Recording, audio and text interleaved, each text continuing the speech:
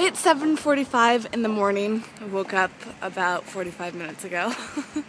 Slept as late as I could after going to bed somewhere between 3:30 and 4. So didn't get a lot of sleep. Woke up feeling absolutely horrible. That's what happens when you don't get your 8 hours. Jumped out of bed, had some warm water and cayenne pepper and lemon, and managed to make myself a green juice, which took about 10 to 15 minutes. It was worth the time. Drank that real quick, threw on some makeup, did my hair, and was out the door. So, yeah, I'm definitely tired and sluggish, but I'm in a good mood, regardless of all of that. And I brought along some amazing grass powder, which has some little bit of caffeine in it from green tea and a ton of superfoods, so that'll help me out when I start to feel sluggish later on in the day. And I have leftovers to eat from last night's dinner and lots of places around me if I want to go have a healthy treat.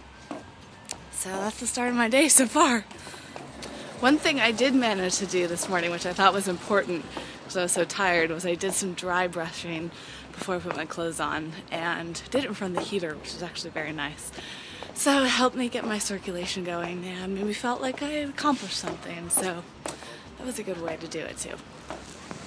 I'm taking a break, working downtown, and came over to the Yerba Buena Gardens. Haven't really spent much time over here before, so having this goal of exercising and being out in nature during the cleanse has been really nice.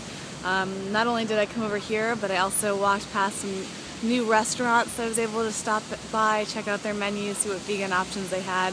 So that was nice, and I had a nice brisk stroll down the street. And because I've been so tired and low on energy, I decided to get a Lara bar, whose wrapper I just drew on. These are great. They're not organic, but they're really basic. They're non-GMO. This one just has cashews and dates in it, which are both allowed on the Crazy Sexy Diet cleanse.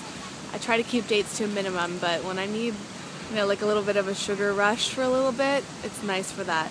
They have a few other things, but make sure to always check the ingredients because a lot of them will have a few other types of sugars in them, and things like peanuts are things that you should avoid just due to mold issues, especially when you're on the cleanse.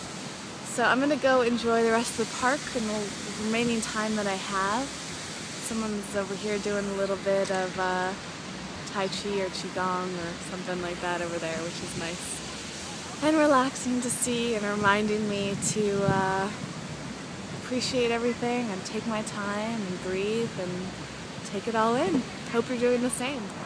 It's 3 o'clock, mid-afternoon, and I'm feeling pretty good. I was able to take a nap after I got back from work a few hours ago. I took a 40-minute nap and woke up, wasn't feeling too hot, and was craving chocolate peanut butter cups.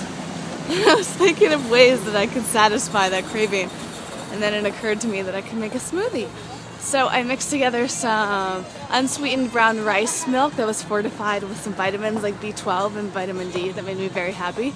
Mixed that up with some almond butter, a little piece of banana, some vanilla, some raw cacao powder, some cacao nibs, and I think that was it. And it made this really good smoothie. Totally made me feel, gave me energy and totally satisfied that craving. So that was a very smart decision. And it's gonna tide me over until whatever I decide to make for dinner. That is my sad attempt at making the Crazy Sexy Diet seed cakes. Is that what they're called? Sexy seed cakes, which are really basic. They're basically pancakes. Incredible. They may be falling apart for me. I couldn't make a gluten-free pancake to save my life. It is like, have not figured it out. Can someone please explain to me why they always fall apart? Is it the lack of gluten? I don't know, so frustrating. But anyways, it never really matters because when you make a good, when you find a good batter, it doesn't matter if they fall apart or not because you just want to eat them. And this one is really good and super healthy and just the right amount of sweet. Definitely recommend it, and if you can perfect it and flip it over without it falling apart and crumbling, I want to know your secret.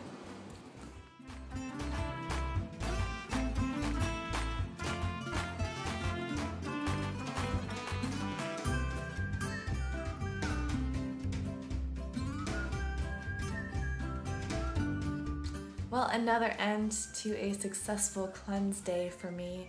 It's the end of day 3, which seems like no time at all, and yet it seems like I've been doing this for a long time. That's just the way cleanses go. But yeah, I mean, it was just a really mellow day. You know, for me, I don't know if I've said this in my other videos yet, but it's just been a very mellow thing for me, but it's really just continuously bringing my awareness back to things. I've had these moments where I've thought about having something like sugar, and just knowing that I'm gonna cleanse and committed to doing this really keeps me from having it, whereas most times I would find some sort of little justification.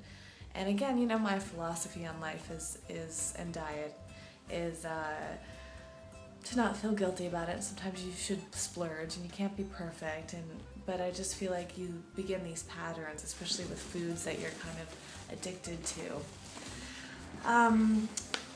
The most exciting thing for me is I had a great trip to Rainbow Grocery, which is my favorite grocery store in the whole world. It's a huge reason why I was excited about moving to San Francisco. And I just took an hour there and just went through. I had this great shopping list I've been putting together based on all these recipes I've been finding. And I'm actually putting together a video so that you can see it, maybe to help with your next trip during your cleanse, or just for your healthy eating in general. And I felt so excited about it. And I didn't, you know, put too much of a limit on my spending, actually. I just let myself get all the essential things and the healthiest things and didn't worry too much about it. And that felt so good.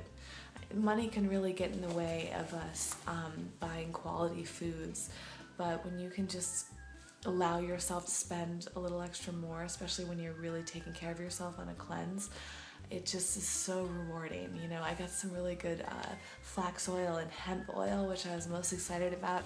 I don't normally do oils, but these two are incredibly nutritious and in like tons of recipes that I've been looking at. So I figure for this cleanse at least, I'll be a little bit more generous with the oil.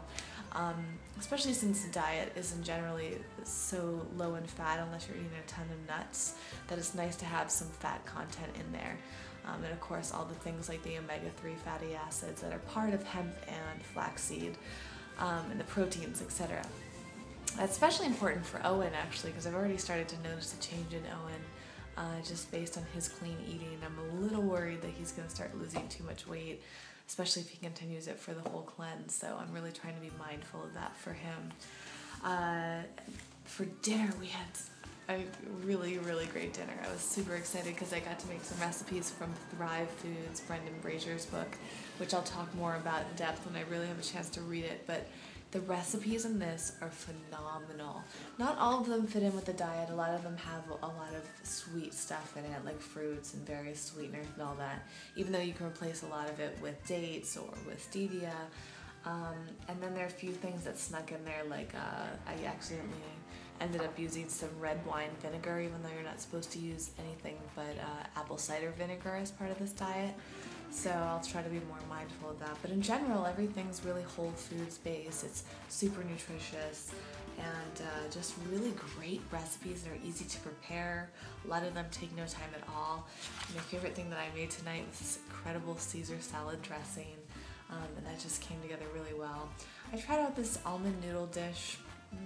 Didn't turn out so great with the kelp noodles. The sauce, I tried to leave out some things and replace it with other stuff, and that just didn't work. But I'm really excited. I've written down tons of recipes and I stocked up my kitchen so I can have more of this. So coming towards the things that Chris writes about day 3. Day 3 is typically a Wednesday, but for me it was a Tuesday, but it's kind of that hump day anyways. You know, a Wednesday is the 3rd day of the week anyways, so it's a really good thing when you can get over that hump. So your focus for today was supposed to be in your mind's eye. Imagine how good it feels to start something new and to see it in completion. For a minute or two, close your eyes and picture a colorful calendar. Watch yourself as you check off each day of the cleanse with a green marker. Let the joy wash over you as you usher your accomplishment into your tissues. You did it. Now open your eyes and know that you will do it and to the best of your ability at the time.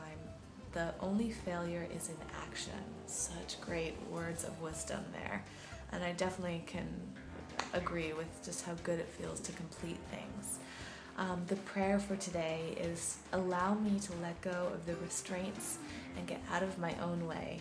I am as free as I will let myself be, and I could really use a gentle reminder and perhaps a flick on the ass. I don't really feel restrained, but I know a lot of you tend to do it and get in your own ways, especially with eating healthy, so it's definitely an important thing. Affirmation for the day is, I am so freaking cool and delicious and pretty and witty and sharp. I love every inch of me. Who wouldn't?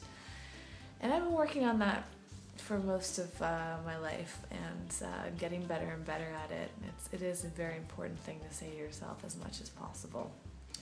The God Pod maintenance tip is to make sure that your lymph your lymph needs you. This is a great day to play with your neti pot, which I use every day anyways, but if you haven't invested in a neti pot yet, I definitely recommend it. It's changed my life. It got rid of my allergies.